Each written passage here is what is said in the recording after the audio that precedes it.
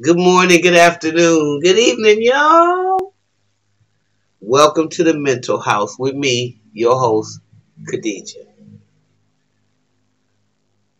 Um, if there was any question in your mind why the program is called the Mental House and why we are dealing with our mental stuff, these few stories will give you a little a semblance of why. Hold on, people. Okay, family, I'm back. Anyway, whatever side of the diaspora that y'all on, y'all know we going through it over here in America. And like I said, as far as I'm concerned, our responsibility is to stand down. If you're a black person in America today, your responsibility is to stand down and step back and see what there is going to be. There's an old song that they used to sing in church. It said,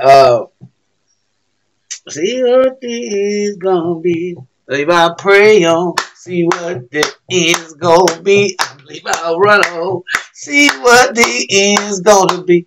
See what the is going to be when these insurgents, when these traitorous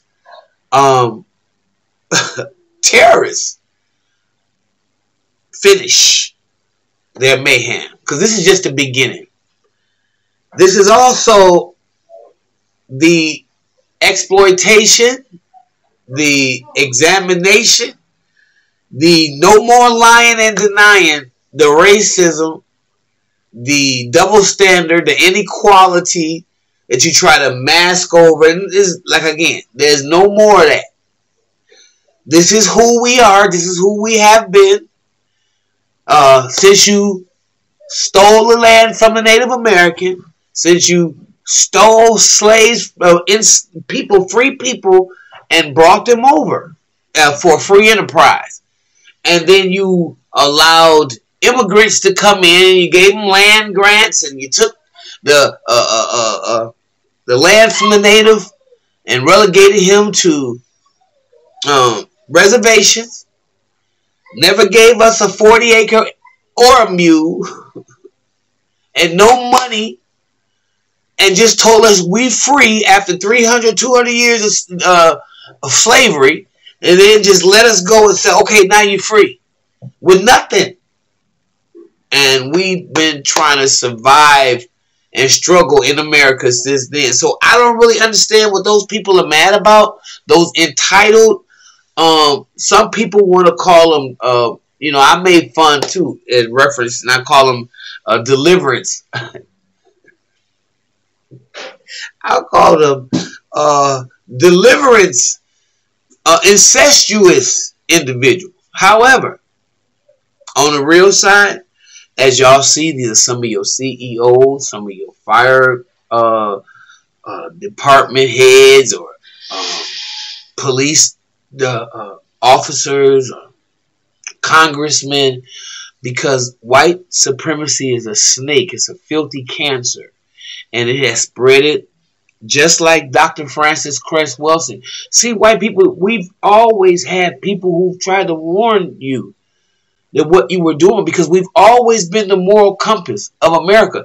And in fact, how can you beat somebody so bad and whip them from sun up to sundown and be so abusive that they cannot see the heart of you?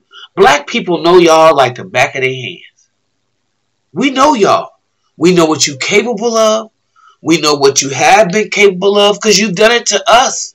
You've exploited us. You've sold our children from up under us. So we know how cruel you can be. That's why it's very insulting when I hear some of these people coming out saying, this is not who we are. And I don't mean to be disrespectful to anybody. I'm not trying to hurt your feelings. I'm just trying to tell you state of fact. So hopefully I won't have a lot of other subscribers taken away by YouTube. They're taking them away, my subscribers away in droves, and they're I don't know what's going on with my videos. They come out, they don't have volume. I have to redo them, or I go back and see them, and they do have volume, and then I have to reload them again, but that's okay. Because at the end of the day, I'm just trying to tell the truth from my perspective and a lot of black people's perspective. But that don't mean that we're monolithic. We have different expressions of our disgust with America. And so, with that being said, I'm just trying to explain to you that we know y'all.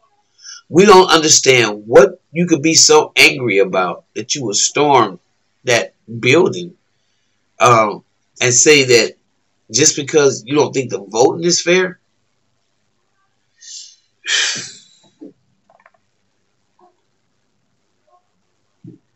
Especially when we've sat through so many voting cycles where we weren't even allowed to vote, where our vote was suppressed, where we had to accept and put up with who you said was the president and hope that they would throw us one crumb, and which they very rarely did. But you think that you got a reason to storm the government. Dr. Francis Cress said, education, economics, entertainment, labor, law, politics, religion, sex, and war. Those are all the components of our daily lives that we participate in. And those are all the components of our daily lives that white supremacy has infiltrated. So I believe still in the principles of America. That if she was to be true, like Dr. King said, that what she said on paper, this would be the most beautiful place in the world. It would be like paradise. Different races, different ideologies, different cultures. Not maybe necessarily loving everything everyone says, but respecting each other enough to allow us to be the individuals that we are. But to come together under one roof and say, hey, I'm an American.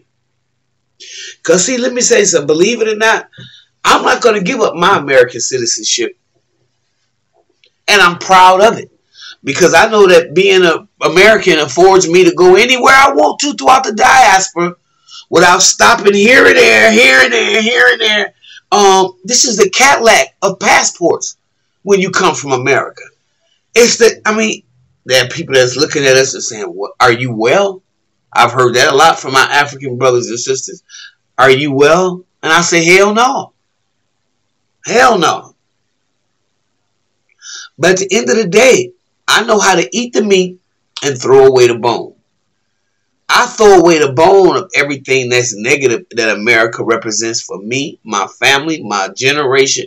Everything that's negative, I know what it is. However, I don't let my generations under me forget the devastation that had been perpetuated against us by a dominant European society. Never. But my ancestors built this under duress. And with that being said, I have just as much right to have dual citizenship and to take advantage of everything that it means to be an American. And that's what I'm going to do.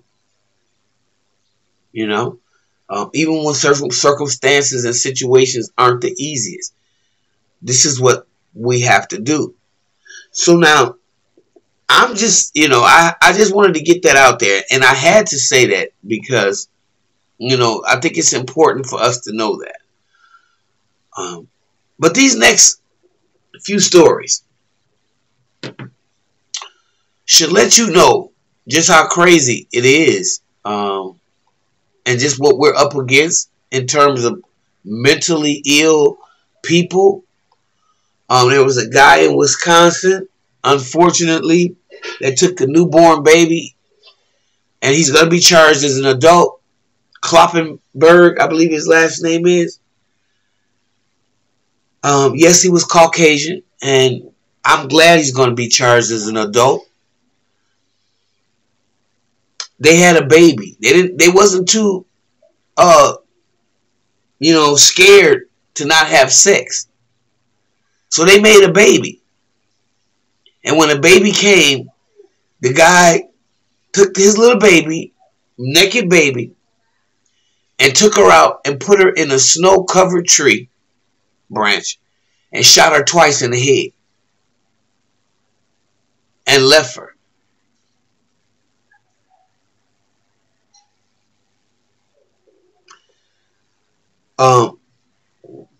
We're breeding them real young crazies.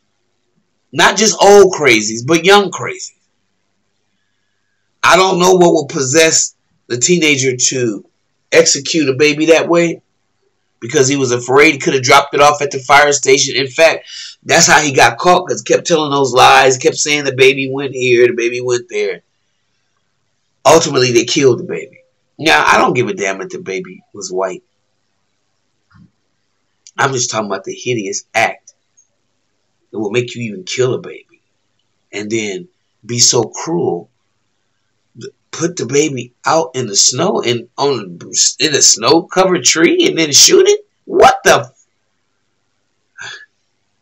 Okay, let's move on.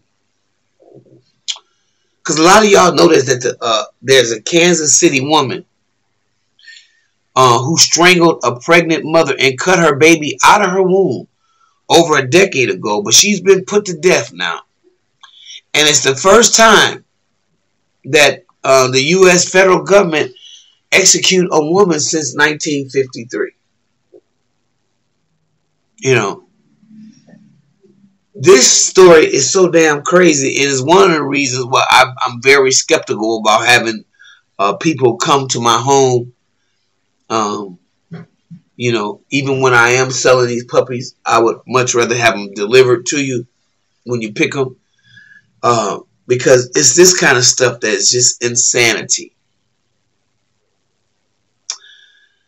In 2004, she drove from Kansas to Missouri to purchase a dog from Bobby Stinnett, a 23-year-old dog breeder who was 8 months pregnant.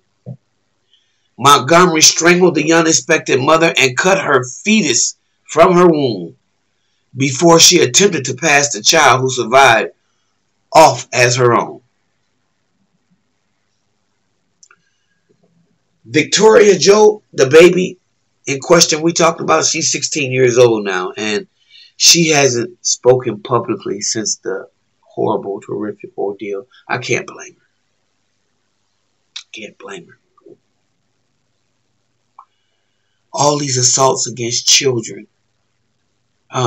And believe it or not, these people wrote to Trump and a lot of the other right-wingers to see if they could get her state executed grant her a state of execution. Didn't work. Supreme Court denied the court order and request to Trump 74 from family supporters and her attorney. So they put her down. They put her down. These atrocities to children really, really show how deranged we are as a society, because the most basic instinct that God gives you is to protect your children. That's a carnal instinct. From the dog to the bear to the lion to any animal, fowl in the sky, any creepy animal crawling the earth, to protect their young. And in Texas, I got a mom who tossed a dead 2-year-old into a lake and then dressed life-size doll to look just like her daughter that she threw in the lake.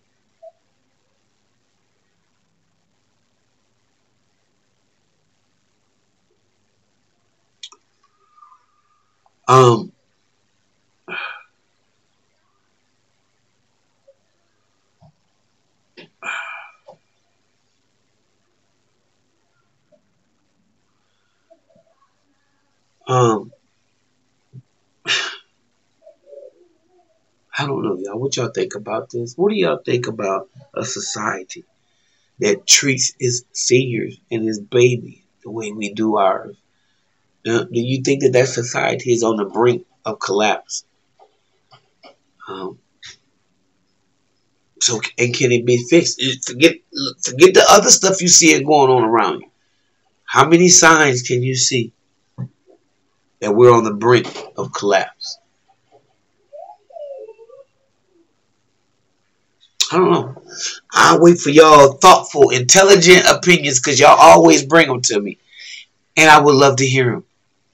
So I'm going to sit back and wait. And if you like what you hear, like, subscribe, and share the video. And I'll see you in the next one. Thank you.